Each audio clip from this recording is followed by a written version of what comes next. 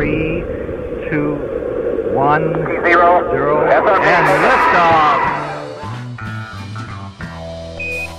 Welcome to Mission Control, Peralta Design's podcast on all things branding and digital marketing.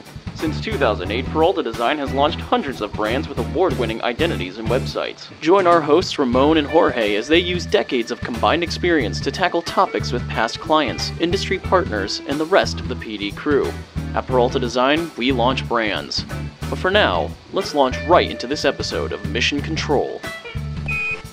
Hey everybody, welcome to Mission Control, Peralta Design's official podcast for everything branding, marketing, and entrepreneurship, where we respect the grind and we reclaim the American dream. I am your host, Ramon Peralta from Peralta Design, and I am joined today by my co-host, Jorge Pezo Candelario, and we launch brands. And today, we are so thrilled to have a special guest that's just inspiring and educating and innovating and just making the world a better place everywhere she goes. The Dr. Kelly Page. Welcome to Mission Control. Thank you so much, Ramon and Jorge. How are you? Thank you for having me. Yes, thank you for being here. I'm excited to have you here. It's wild, Jorge, because Dr. Kelly right now is we're in the middle of a web launch. So this is quite wild that, I mean, this may just turn into a working meeting and we're just going to record it. So we'll go with it. But Kelly, tell us, give us your elevator pitch, who you are, and maybe a little bit about how you got started in this realm. All right. So I'll be as quick as I can because I'm getting on in years. So therefore, there's a lot to include. But so I'm a social design ethnographer, if you want to go formal. What does that mean? That means I study people and culture, and especially around technology and how we can design interfaces, experiences where technology is integrated as part of the culture. It's part of what we do. And I study, so social environments, social people. Currently, I am Director of Bennett Labs at Bennett Day School, which is an independent progressive school in Westtown, Chicago. They're a fantastic organization that is looking at the social design of school differently. And so when I met the team, the founding team, Kate Ciccelli and Cameron Smith last year, it was just like a match made in heaven, because they're very much looking at education through multiple different lenses to sort of go, how can we do school differently? So for us, when COVID hit, it meant a lot of change, but we could innovate. But my background, early days of web design, I remember coding my first website back when, oh gosh, shall I age myself? Back in, I think it was 1996 is when I first started playing with code and was introduced at college to this thing called hypertext markup language, and it blew me away because I could see you could build worlds, right? Digital worlds with these languages. So, my digital experience goes way back, but I'm always interested in how people interact with it. And so over the years, I've worked for large businesses, Fortune 500 companies to small startups. My heart is in education and learning, but I believe every organization is a learning organization. It's not just schools and universities. Yet that's where I often find myself in how can we design school differently, and especially how we're using digital and innovative methods. So that's a little bit, and obviously I'm not from here, but that's okay. And we love that. And actually, I want to talk a little bit about that, because Americans, we get a bad rap when we travel because we just think the world revolves around us. Growing up in Australia, tell me a bit about the educational system. Like, how did you come up into this field, and what's schooling like there? Because Americans seem to think that we're the center of everything, technology or intellectual, and it's not the case. Australia obviously is producing great talent. Yeah, so Australia is really unique in the sense we borrow from the British system, we borrow from the American system. Obviously way back when we were colonized by the British, yet if you look at our schooling, we don't have the private system of schooling like you have here in America. We do have some private schools, I think we have 2 private universities. So our education, one across the board, is public. And it's a combination of publicly funded and fee paying. But it is far more accessible than I would say education here is in America for everyone. And also it's very different in the sense where, we have surfing as a sport. We have entrepreneurship, and, there was entrepreneurship at school when I was there. And so we're very innovative entrepreneurial peoples. And I think because we're so young as a country, like 220 years old or what have you. And so we have this kind of attitude and culture as well in Australia. It's called a mateship culture, right? And the word mate is it's non-gendered, and it is literally everyone's a friend, and you look after your friends, and you give, you support your friends. And so there's this whole thing of just giving things a go.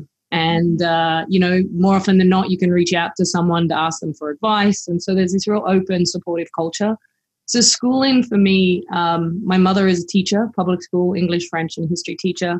My father, a truck driver. So, we had exposure to multiple different aspects. My dad ran his own business, and my mum did the books on the side. So, really learning in Australia, you have to get in and, get stuff done. So it's really entrepreneurial. And our schooling, though, it's interesting. We learn all about British history. We learn all about European history. We learn all about American history. And because we have such, we've borrowed from so many different cultures. And one thing people don't realize about Australia is we're one of the most multicultural countries on earth. I was going to say the Aborigines. So, right?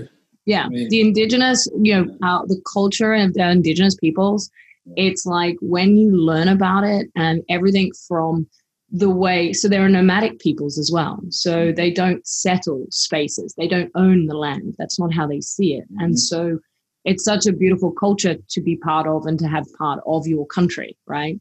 And then over those 200 years, whether it be from Southeast Asia, whether it be from Europe, Melbourne is regarded as the second largest Greek capital outside Athens, because of we have an open door policy to some degree, right, when it comes to different cultures and people. So I think growing up, education was more accessible. Learning is a very hands-on approach to learning as well, getting it done, giving it a go, or having a go mate is usually what we say. It's like, so very different. So for me, I was also very fortunate to stumble upon an interest in technology. And I worked in market research for a number of years in my early 20s. And in Australia as well, our graduate programs, if you want to go on and do a PhD, it's very affordable.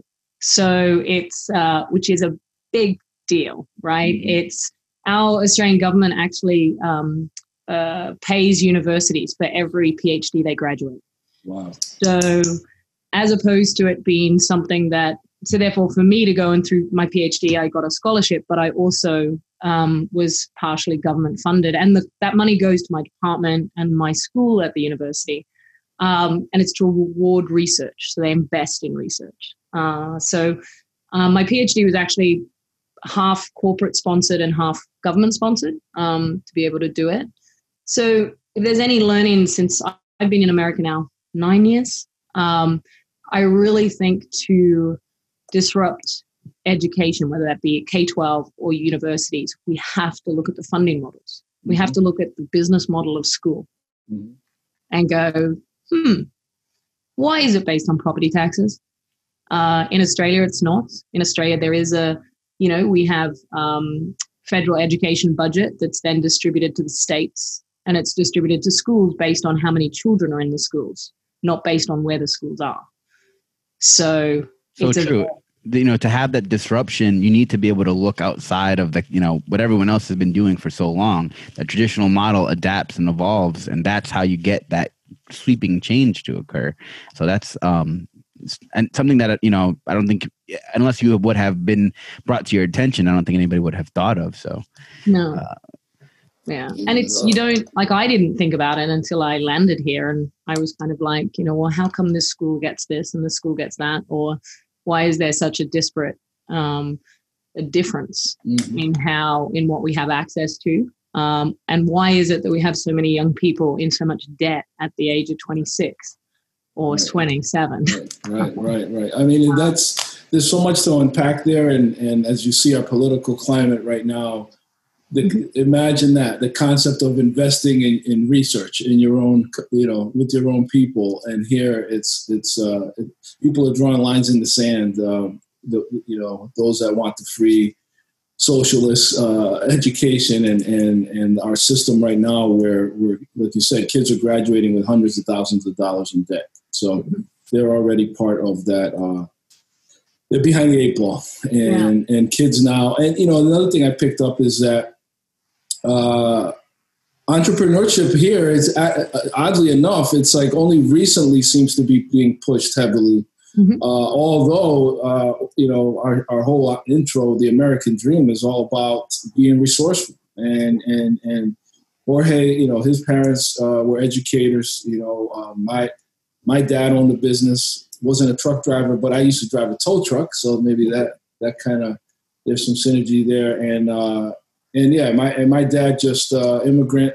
Mom and dad are immigrants and worked in factories and so we really believe in that, and empowering and educating and investing, and we're very fortunate to have you here at Bennett as a friend, as a client, all of the above. We're super fortunate, and like I said before, Jorge and I, we had a chance to tour Bennett Day, and it's quite amazing. I mean, just from what we saw, and my wife teaches kindergarten, and she teaches at a great school.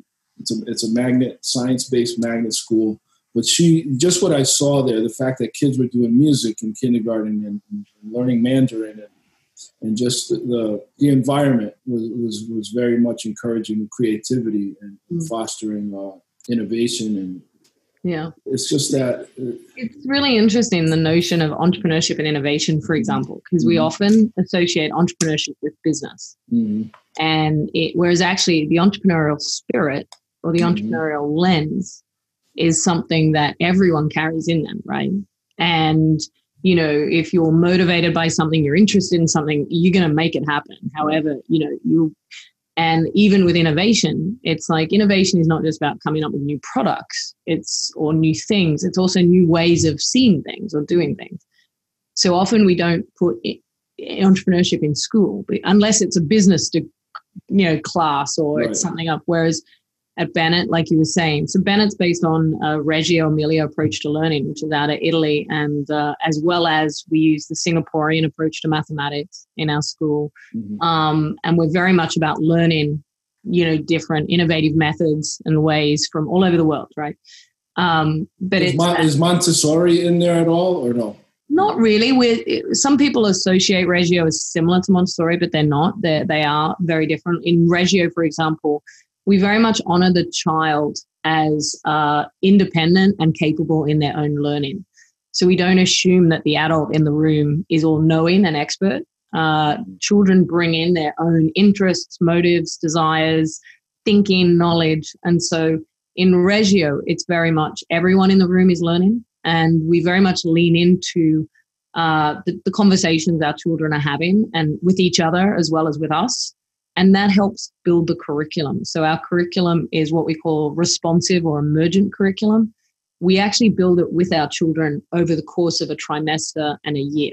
So the children have an active place in, yes, there are certain development goals we need to meet with our children, but we can do that through multiple different ways, whether it be through literacies or mathematics. It comes into a project, it comes into a conversation, and it's the teacher as guide and as facilitator plays a central role in listening and documenting and getting an understanding of where the children are at and how to, create experiences with them. So we're very, it's a little bit different to Montessori, but it's an interesting, very much puts relationships at the heart of learning as well. So we focus very much on the family.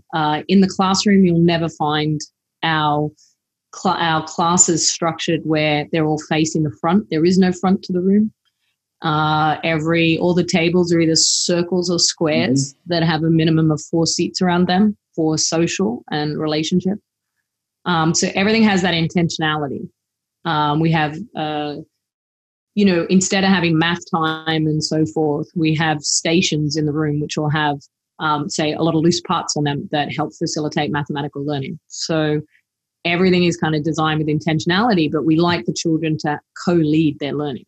So, and that's at kindergarten, right? That starts pre-K, right. Not just when you're in high school. You don't just go, now you're 16 and you can choose what subject you want to do. It's from a very young age, they're part of the conversation.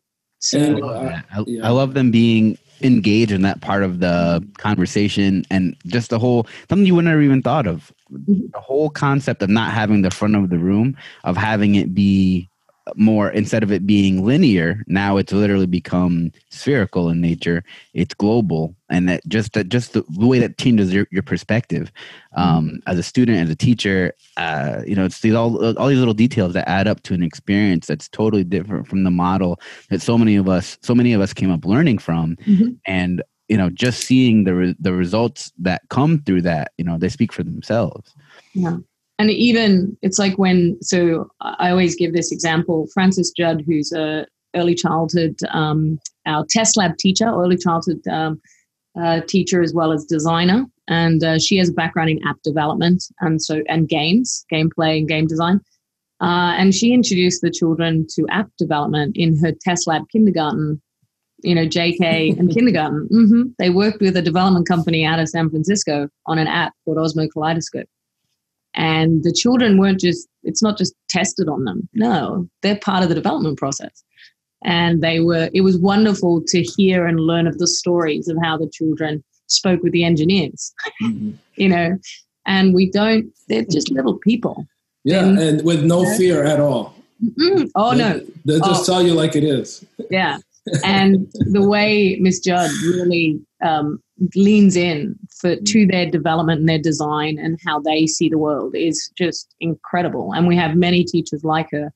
And I always share this story of when we were at the Chicago Toy and Game Fair, and Tangible Play, who's the company, was sharing about Osmo Kaleidoscope in one of the booths, and we were there to support. And a family walked up to the booth, and one of the salespeople turned to the son and said, have you ever heard of Osmo? And he went, heard of it? I created it.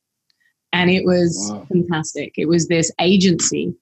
So that the earlier our children can learn that they design their world in their words, in their actions, and they have agency over their world, it builds a different kind of capability and confidence. And that's what we really pride ourselves on at our school. So that's amazing. One of the things I love about Bennett also is that you guys spend a lot of time making sure that education is accessible to many different children. Can you talk a little bit about that? Yeah, it's another reason I really wanted to join Bennett when I learned of them is the real commitment we have both within our enrolled families to grants and scholarships. We very much fundamentally across the leadership team, the board, we believe that, progressive, because we're regarded as a progressive school, and progressive philosophy is actually based on Dewey's learning by doing.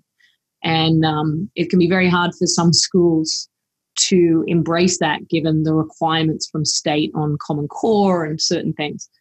So we're very much committed to making not just our school accessible through grants and scholarships and who can come to our school, but also how we share what we're learning outside our school with other teachers and other schools, as well as with other families who geographically they might never come to Chicago, so they can never come to our school, or for whatever reason. And so the teams established Bennett Labs as a way for us to connect with schools and families outside and really share what we're learning, what we're doing.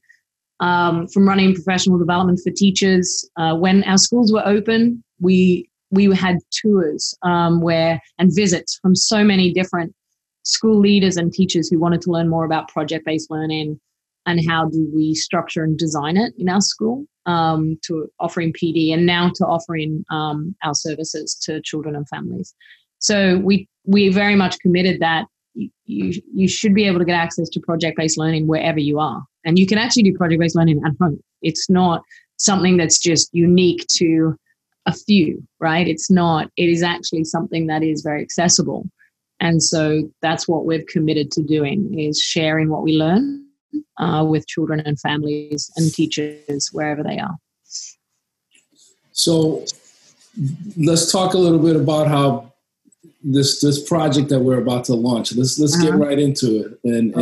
And you working with Jorge and that call that I took when you were like, hey, we got to launch this thing. I was on the road. I think I was driving back from Florida and we had a short timetable, but you were so enthused about it because obviously, the pandemic has affected education across the board. My wife right now, she teaches kindergarten, but she's got to teach remote learners and in-person learners simultaneously. Yep. It's proving to be very challenging for many. It's unknown territory. They've been winging it. We don't know. So what's taken place to migrate this philosophy over into these new solutions? So what was really interesting for us, like every other school back in February when we started to realize we were going to close, and we closed on the Friday. I think we had 3 or 4 days to prepare our teachers and our families. And we closed on the Friday. We opened our upper school because high school is very different for obviously digital and online learning than kindergarten and preschool and lower school or elementary as well. So we very quickly could migrate our upper school to remote learning. So Friday we closed. Monday, our upper school children were starting to engage in their online classes. For kindergarten and elementary, it's very different. And for us, it was very different. So our philosophy of schooling is very much about hands-on projects, building, creating, whether it be not passive learning. Not passive. Everything is active learning. Right. And it's you're active in your own learning, you're building things, you're creating things. If your project requires that you learn code, then you learn code. If your project requires you get cardboard and masking tape, or actually I think you call it masking tape here, I've got to be careful with my language sometimes. Whatever it needs, and you build prototypes and you learn about this. And so to move our school, a very tangible school, online and digital was very daunting for all of us. And we took 3 days to, which doesn't sound like much, it wasn't.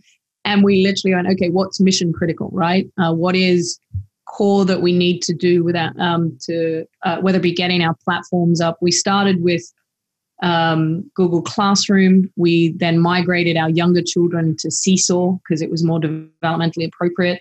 And we really immersed ourselves as teaching faculty, as the education team. Everyone immersed themselves in what could this look like? Like, how might we actually do Reggio project-based learning via the screen when our teachers are at home and our kids are at home? And when you're at home, you don't have access to what you have in the classroom, be it the teacher or the resources.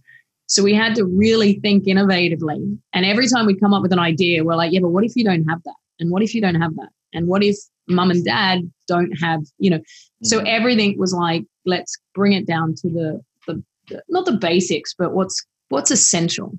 And one thing that we came up with that was essential was the connection between our teachers and our children.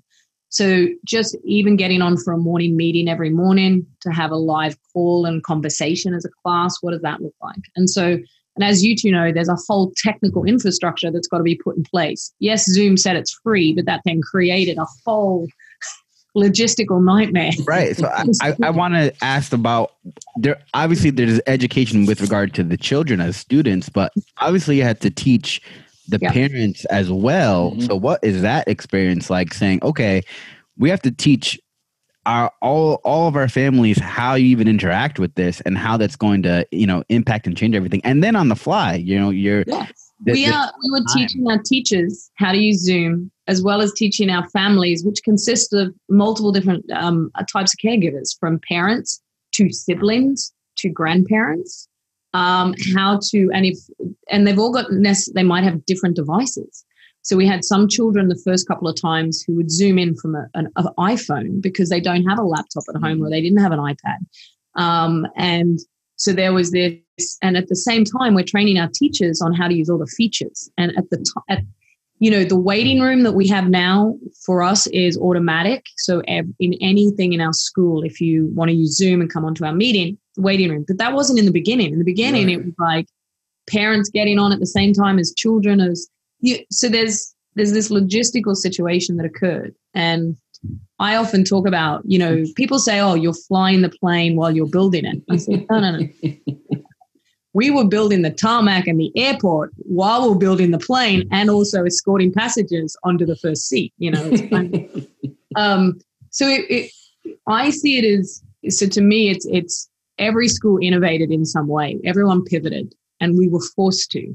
And I wrote an article to my LinkedIn, which talks about how K-12 has been the slowest over the last 20 years to move to digital change.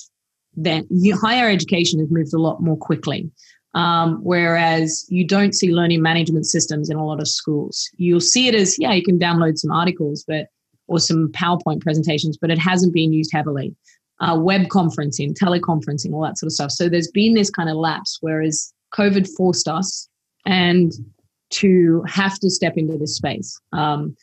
When people talk about teachers and schools failing our kids, I always step back from that conversation at first, listen, and then step back in, because I believe our teachers are the most entrepreneurial, innovative, and creative peoples. Yet they don't have the resources that most entrepreneurial, innovative, and creative people have. So if you take teachers and artists, they're not paid anywhere near like a tech entrepreneur who's founding a new tech business. Yet look what our teachers did, across the country, across the world. They stood up online and digital learning. Was it fantastic in some respects? No, there was a lot of learning with it. Yet, so here are peoples that they pivot every day. It's like if you have, 20 kindergarten, 30 kindergarten children that can ask you any question at any time, as well as I need to use a potty.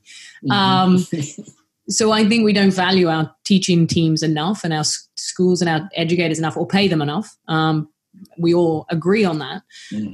So for us as a school, it was really wonderful to see how faculty, our leadership team, we stepped up to deliver online learning. But then what it did for us, as our teams got really comfortable with it and started developing our curriculum in that way, my team in the labs stepped back and went, okay, we're doing this for our families, but what's happening for other families outside?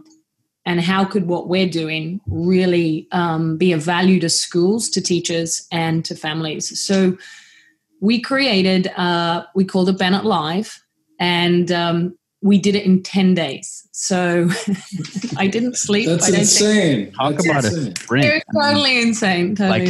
Like the time that it takes, we talk about projects and how we manage them, in the web development circle, and then but having to do all the programming, to get all those moving parts moving simultaneously, it's a testament to to the efforts that's being pulled in by everybody. What a group effort to be able to put all the gears into place, have it turn, and create such a high quality product too. Well, it was really interesting because we were seeing in our classrooms, our teachers were creating videos and all sorts of different activities for our children that if they couldn't get on Zoom, they could still watch the video and do the activity at home or what have you, or still participate in some way. So we looked at that and we were like, okay, that's been created for our families, and there's often identifiable information. So the teachers would mention the children's names and so forth in them. And so what we did in my department, we then took that model and went, okay, how do we bespoke design episodes? So just like Netflix, you get on, there's a series, there's different episodes on different things. And how do we design that so that we have tangible play? Every episode you're working on a project physically. You have, it's not directed by a teacher on the screen, it's guided.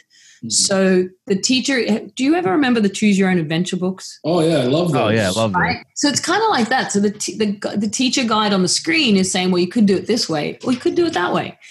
So everyone's projects at home are going to end up to be different because it depends what you choose. So trying to put choice into it, because unfortunately with online learning, often children don't have a choice. They get given slides, they get given materials. It's one size fits all. Yeah, totally. And so we were trying to innovate that way.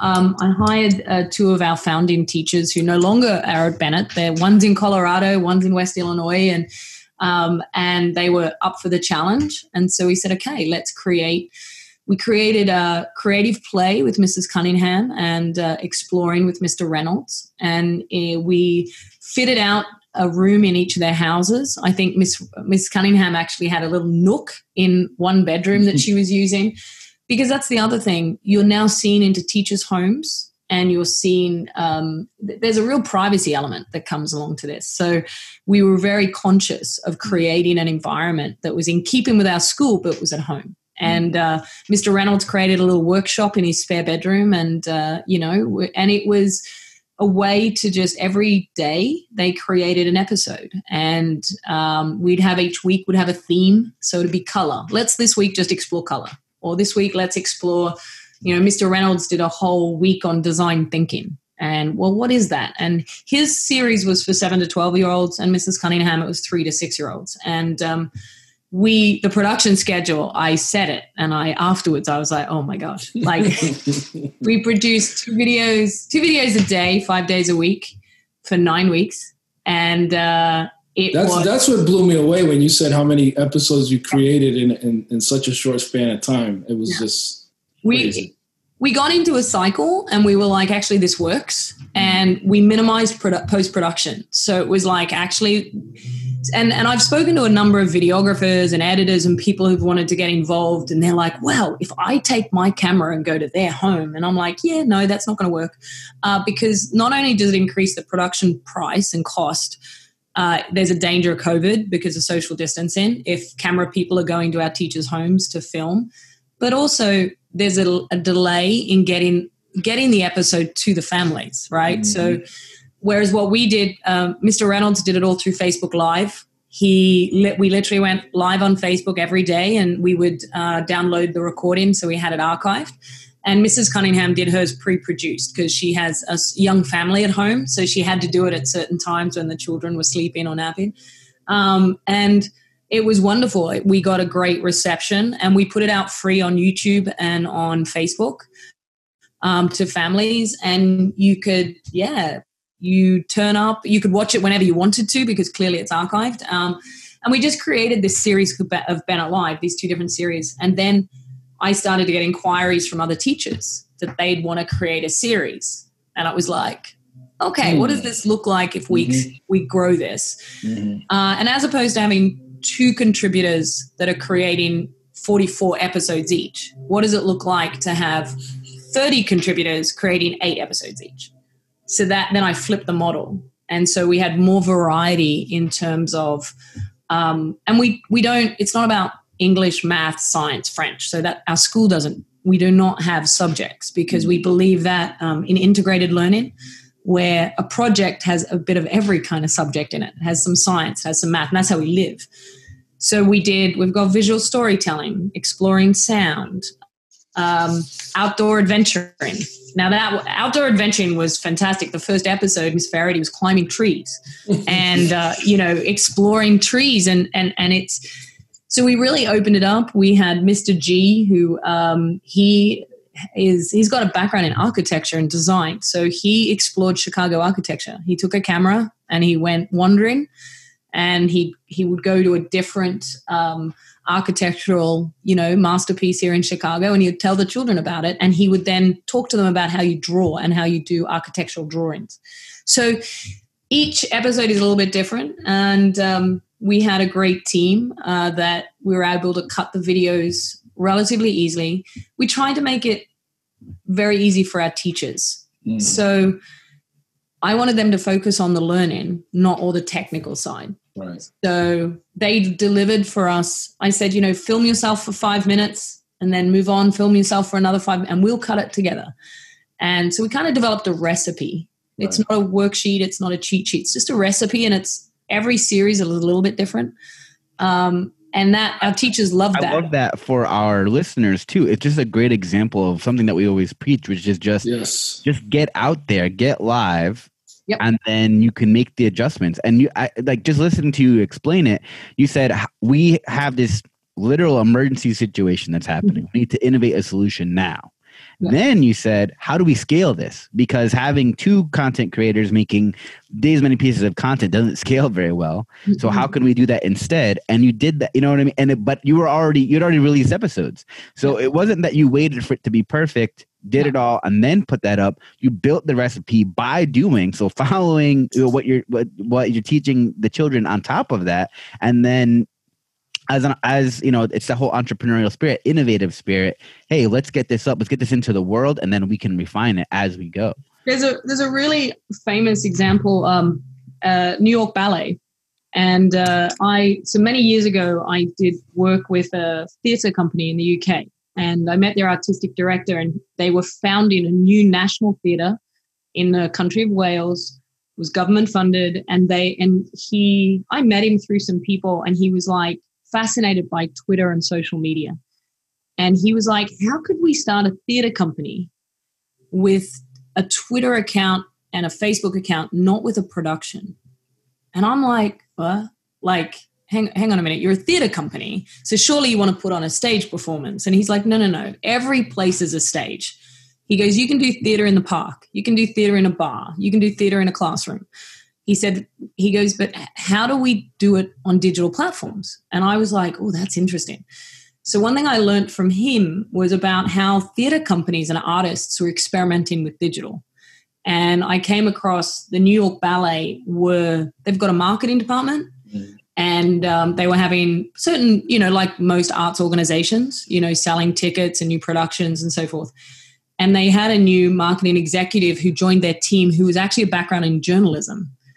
And they totally changed the design of their marketing department, moved away from traditional marketing philosophy and adopted a journalism philosophy. And they documented everything, whether they knew what they wanted it for or not.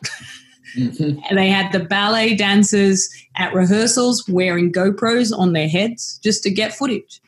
And they literally, I'll have to send it to you.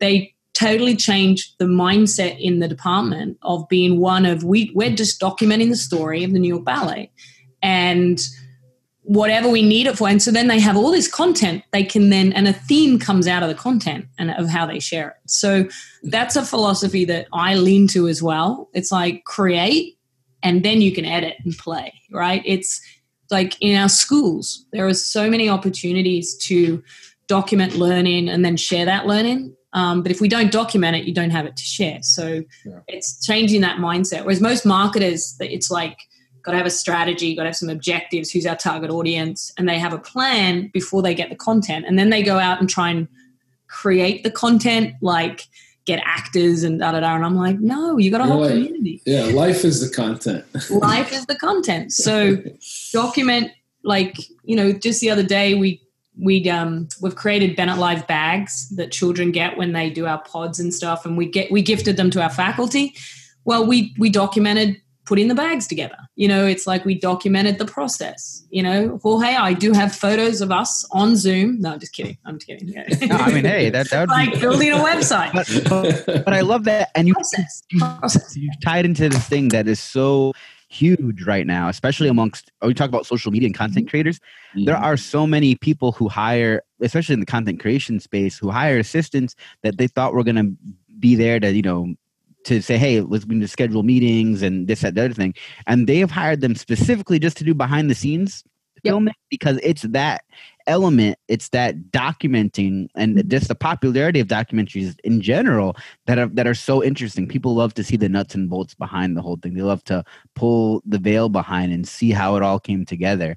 So it's fascinating that the thing that you were going to do anyway is the show. Yeah, it's authentic. So, I finished the frequently asked questions on our website, this morning. And I've got a question in there, which was, and we did get this on Facebook. It was like, the sound quality is not the best on one of your episodes. And I'm like, yeah, it was filmed with an iPhone in a windy day down near Lake Michigan. And it's recognizing it's authentic. And it doesn't have to be high produced perfect. Just be real, be real. And our teachers are real. They're in their homes, they're in their back gardens, they're in their cities or towns where they live, and they're sharing what they love. And that is the heart of learning. You don't need castles and big camp.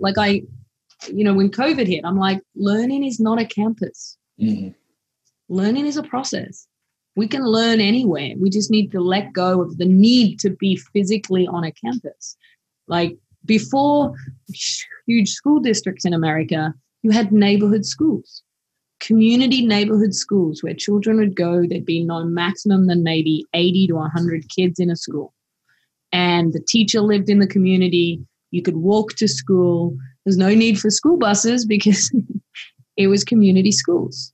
And so when COVID for me hit, I'm like, maybe, because large school districts of 4,000 and 5,000, they're the ones that have struggled the most with COVID and having to roll out a digital strategy or an innovation strategy for their school across so many families, So yeah, I'm a big advocate for smaller schools.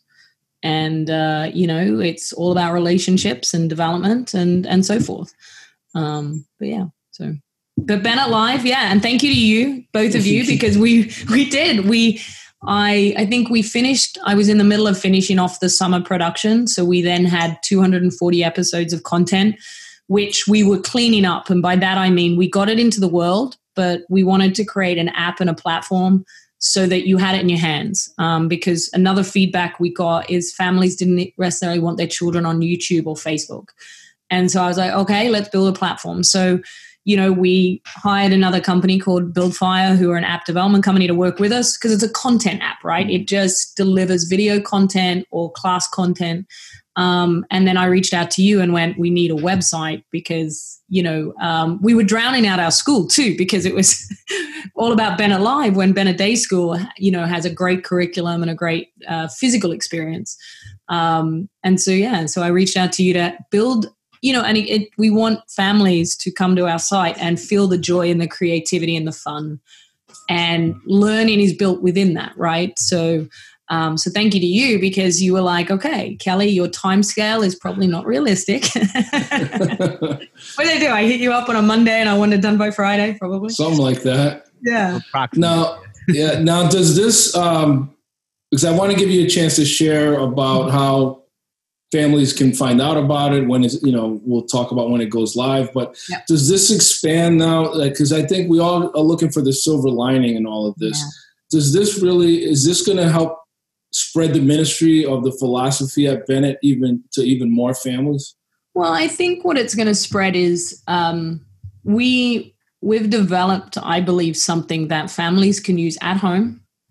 That has been developed by an amazing team of educators, teachers, that's very hands-on and project-based. So it can be used amongst your existing learning. So if you're doing remote learning at your school, and you want to learn a little bit about film, for example, we have a film design challenge that's part of the catalog.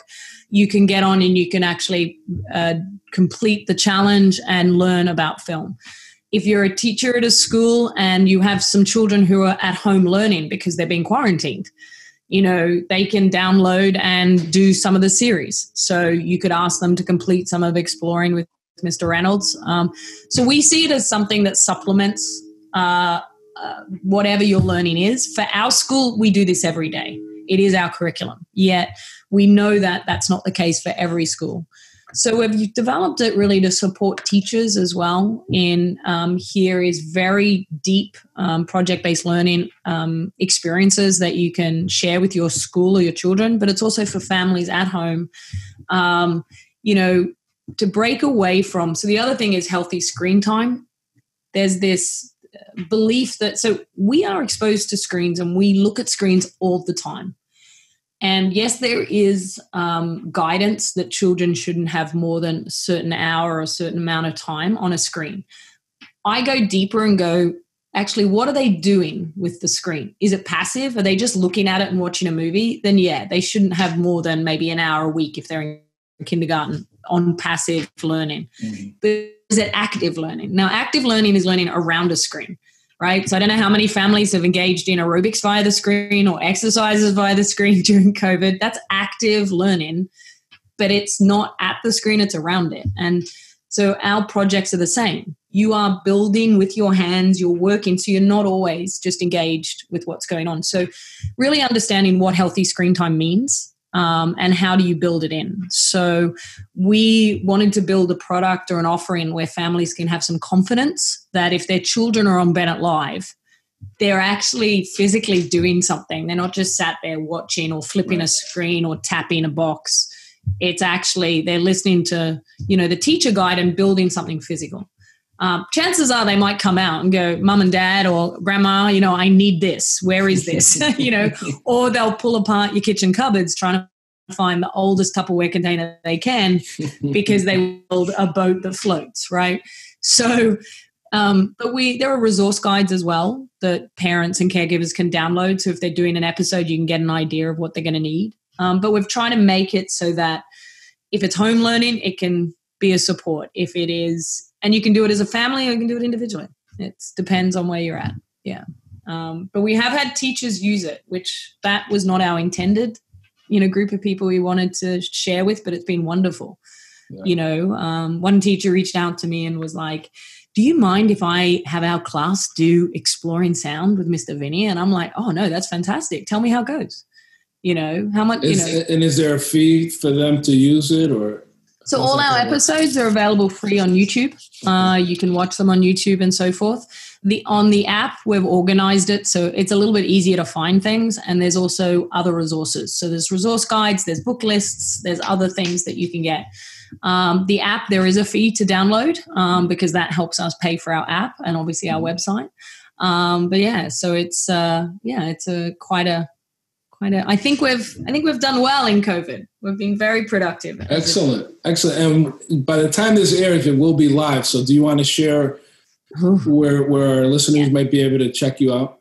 Yeah, certainly. So on behalf of myself and Jorge, who have worked really hard, we're going to bring you, you can go to bennettlive.com and you can find everything about the media series, the home learning pods that we have for early childhood, as well as live classes. We also have self-paced challenges that teens can do in, social leadership, film, and and tabletop game design and so forth. But yeah, bennettlive.com is where you go. You can also Google us. We'll feature in Good Housekeeping. We'll feature in NBC did a piece on us because we had at the planetarium joined us for a section on stars. But yeah, bennettlive.com. And if you Google us, you'll come across where we are on YouTube, on Facebook, and on Instagram. So. Excellent. Yeah. Without going on a tangent, I believe that this was all preordained, that you came here, you were already part of Bennett when this all hit, and now this is born, and this is just amazing. And I think everyone is so fortunate to have you at Bennett. I do want to give you a chance to, as we close, to give some parting words to our entrepreneurs out there, some inspiration or a bit of wisdom and how they may use this social design that you're so well versed in as part of their business strategy or to improve their existing business. Yeah. So a key thing about social design is actually listening and paying attention to what's going on in the environment around you and around your business. Sometimes you can get really locked into your product, your offering, your business, your community, your customers. It's really important to listen to what is trending and what is going on in the world, as well as the community, your own community. So we often talk a lot and don't listen a lot, right? So from a very young age, we're socialized to speak and not so much to hear and listen. So I spend a lot of time documenting, making notes, and it can be anything from what's going on social media to what's going on in my school and so forth, to really start to pick up trends. There's a number of publications you can also, so there's trend reports, there's Fast Company is a really great one as well, or different magazine and organizations to follow for trends. So, and social design is about designing to be social, and that's a combination of things. It's social impact. It's being social as people. So what can bring people together? When I was working with some startups, I really was trying to get them not to focus on their product so much and focus on their people, right? Because your teams share your product. Your community of customers, they use and share your product. So it's more about the people than it is the actual product. So to be social, it's really important to really think in that space. How are you bringing people together? How does your offering, your service enable that? How does your website? Don't just push content. We have so many digital tools nowadays where we can just push notifications. Like even on the app that we developed, I was looking at some stuff and they said to me about, you can push notifications. And I'm like, yeah, that's interesting. But it's not social, right? It's like me barging into your house and sitting down to watch television and you haven't invited me, right? It's like, so there's certain ways. The third thing I want to sort of mention around social design, it's when you think about how we design for the world, social impact and being social, listen to your kids. Listen to younger generations. They get it. They're doing it. They live it. They've grown up in this world. And while you might not understand what they're sharing or how they're sharing, it's really important, and to also listen to what they care about. So I learn a lot, and that's why I'm in schools. I learn a lot from our children. I learn a lot from teenagers. And I think it's really, really important generation that we pay attention to. Yeah, absolutely. Thank you. Thank you for all those gems. Dr. Kelly Page, you've been amazing. It's been a great conversation.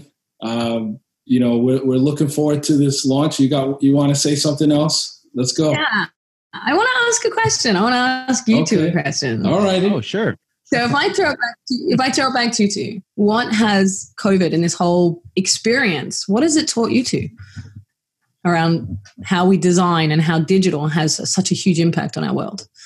So for us, there's been so much with adapting to working remotely, to working around, as a developer, we find workarounds for things all the time. So it kind of took that same mindset of how do we get to the end goal? If we can't go this way, how do we, how might we go over, under instead of through? And I've learned so much about how to change and how to adapt, how to be more open to evolving quicker. Oftentimes it says, hey, maybe if we take this practice and modify it, and that'll be something we put on the board, and that comes into play 6, 8, 12 months down the line, and being able to take that and act more quickly. And it has produced so much great results. We were able to change so many bottlenecks in our processes that we might not have had it not been the necessity that COVID brought upon us. So being open to, like you said, a lot of it too is listening to your clients, listening to your team members. And I also just wanted to shout out the team. I lead the web team, but it's certainly not just me. So much of what this and Bennett Live product was is an effort of everyone, back-end technology, front-end design, UI, UX. So I just want to make sure that they get their little shout out. But it became the necessity, and being open and to be adaptable just proves, I think, for digital in what we're going through now and in general. I think we've learned so much more that even when we're done with this, we can take those same lessons and apply them going forward. Yeah. I think for me, since I agree with everything Jorge said, I've taken myself out of the way in some instances and opened up some of our processes to become more efficient. But I have, as a leader, have never been more emotionally in tune with the entire team, like every single person. I've always cared about them deeply, but now all of our emotions are heightened. It's become much more of a personal experience. I've gotten to know what's going on in their home life and how it affects their work life a lot more during COVID than I think before COVID. And I hope that doesn't go away, because it's really brought us closer. It's also, one of the first things that I did was get ourselves out of our own fears, because that first Zoom meeting, when this all hit, we were all like deer in the headlights. Everybody was like, okay, what do we do? And, I had a moment of grace where it was, we're just going to help people.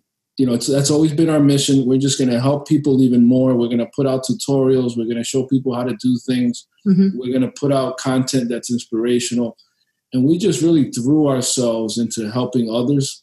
And that kind of gave us all a sigh of relief because we were no longer thinking about ourselves as much. Yeah. And I hope that also stays. So we're always looking for the silver lining, working with clients like you has been amazing during this time, because I always repeat this, it's the trifecta. It's like if we can use our powers for good, do what we love and make a good living, then that's the holy grail, for us. And it's wonderful to hear that, because I think you helped us in an incredible way, and you're helping other people, and listening to your people is, so we've done huge listening to our faculty, and our community and our families. And like you're seeing into homes, we've got teachers seeing into homes that they've never seen into before, so testament. Thank you for everything you've done for us. I have to do a shout out for Peralta Design, because, you've worked with us on our Bennett Day School website, our upper school website, and now with this launch of Bennett Live. And I know it's just the beginning, because this is truly a digital platform so that families, and children everywhere can get access to project-based learning with, no matter where you are. That's the whole point. COVID has taught me how important it is for makers and creators, to really step up. So thank you, both of you, for everything you've done for us at Bennett. We are really indebted to you, and I can't wait it's going to be live. I know. It's exciting. Yes, it will. It's exciting. Awesome. All right, guys. All right. Thank you, Kelly. Thank you, Jorge. This has been amazing. We've had a great show. We just love working with you and how it aligns with our mission. So we're going to conclude this show. Thank you, everyone, for listening to this episode of Mission Control. Until next time, this is Ramon Peralta with Peralta Design and Relaunch Brands. Thank you for taking this journey with us. To learn more about Peralta Design and our work, go to www.peraltadesign.com and subscribe to keep up with the crew.